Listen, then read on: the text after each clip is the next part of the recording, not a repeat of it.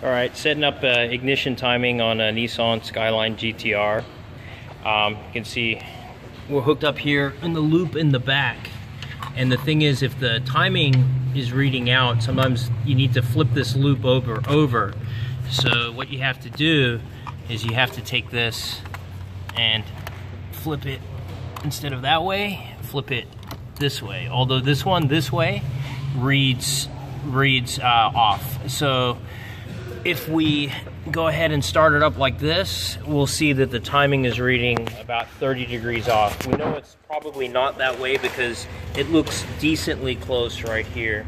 So, and again, our timing marks are down there, but let me hit that next.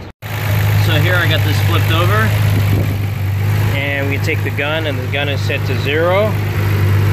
And we look down here at our mark, and our mark down there shows about 30 degrees, but we know that's not right.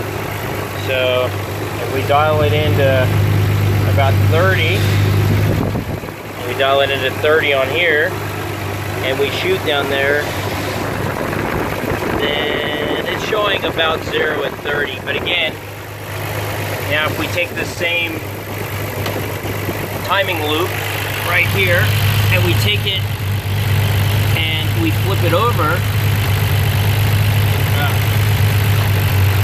sorry, hard to do this with one hand. There we go. Same loop. Let me set this back to 0. And we get down inside there, and we can see that this car is actually reading about 15 right now.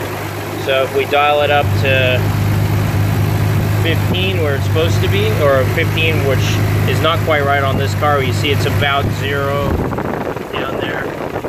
So this car is about 5 degrees retarded. I'm going to reset it, and then like I said, this with an Actron timing analyzer. And I said a lot of people have problems, and I tell them to flip the loop over, and that's what I mean by flip the loop.